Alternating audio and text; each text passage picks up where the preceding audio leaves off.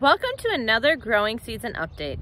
This weekend we had some unseasonably low average nighttime temperatures. This caused some frost damage. Some of your plants may look like this and have damaged tissue.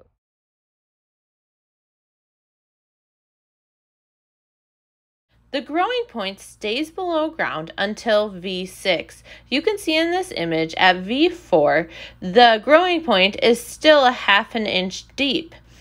In order to damage the growing point, the soil temperatures need to be around 32 degrees. The good news is that our soil temperatures did not get this low, and for this reason, the growing point was not damaged.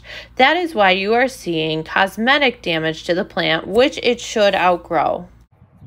UW-Madison has done research in 2001 to 2005 to simulate this defoliation at an early phase in the corn plant. In this study, they clipped all the leaves of the plants and found an 8% yield reduction. The clipping represented if all the plants were brown in the field, but the growing point was not damaged. They found minimal damage when they clipped half of the plants in different patterns. Most of that damage of clipping in different patterns is representative of the damage we see in fields today. You may have noticed similar damage in your soybeans. Frost damage occurs in soybeans at or below around 28 to 30 degrees.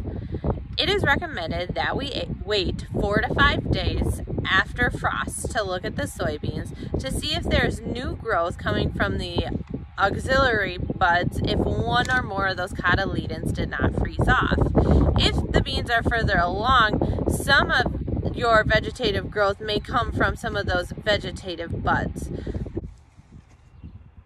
The frost this weekend caused some cosmetic damage on our crops, but the good news is it had very minimal effect on our yield potential. If you have any questions or concerns, please feel free to call and we'd be happy to come out and look at fields with you. Have a great day.